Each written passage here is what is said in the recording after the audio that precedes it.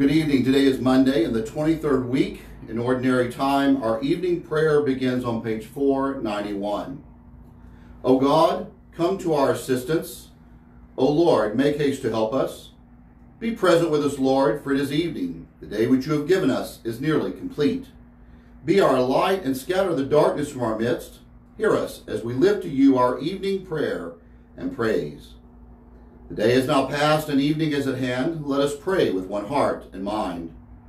Yahweh, save us from double standards and divided hearts, and give us light and life. In Jesus Christ our Lord.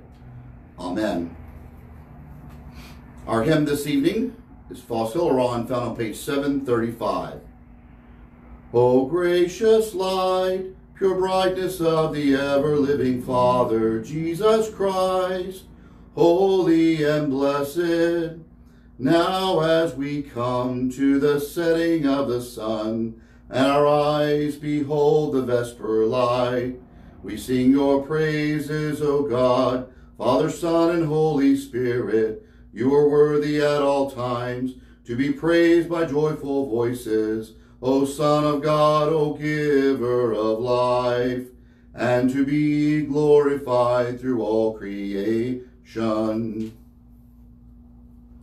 Our psalm this evening is Psalm 119. I am worn out waiting for your rescue, but I have put my hope in your word. My eyes are strained to see your promises come true. When will you comfort me? I am shriveled like a wineskin in the smoke, but I have not forgotten to obey your decrees. How long must I wait? When will you punish those who persecute me? These arrogant people who hate your instructions have dug deep pits to trap me. All your commands are trustworthy. Protect me from those who hunt me down without cause. They almost finished me off, but I refuse to abandon your commandments. In your unfailing love, spare my life, then I can continue to obey your laws. Glory to the Father, and to the Son, and to the Holy Spirit, as it was in the beginning, is now, and will be forever. Amen. Our reading this evening comes from the Epistle of James. Don't speak evil against each other, dear brothers and sisters. If you criticize and judge each other, then you are criticizing and judging God's laws. But your job is to obey the law, not to judge whether it applies to you. God alone, who gave the law, is the judge. He alone has the power to save or to destroy. So what right do you have to judge your neighbor?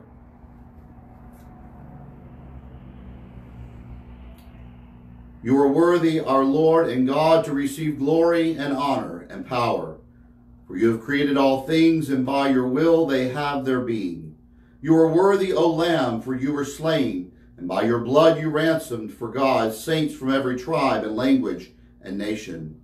You have made them to be a kingdom and priests serving our God, and they will reign with you on earth. Glory to the Father, and to the Son, and to the Holy Spirit, as it was in the beginning, is now, and will be forever. Amen. In the evening we call to you, O Lord, be merciful and hear our prayer.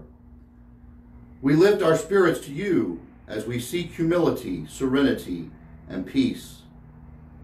We lift our minds to you as we long for your gifts of hope and consolation. We lift our hearts to you as we rely on your faithfulness. We lift our lives to you as we consecrate ourselves ever more fully to you. And we lift up all that we shall one day become as we pray for the fullness of your kingdom to be revealed. Now, as our Savior Christ has taught us, we boldly pray, Our Father, who art in heaven, hallowed be thy name. Thy kingdom come, thy will be done on earth as it is in heaven. Give us this day our daily bread, and forgive us our trespasses, as we forgive those who trespass against us. And lead us not into temptation, but deliver us from evil. God of power and might, your magnificent work inspired us and gave us strength.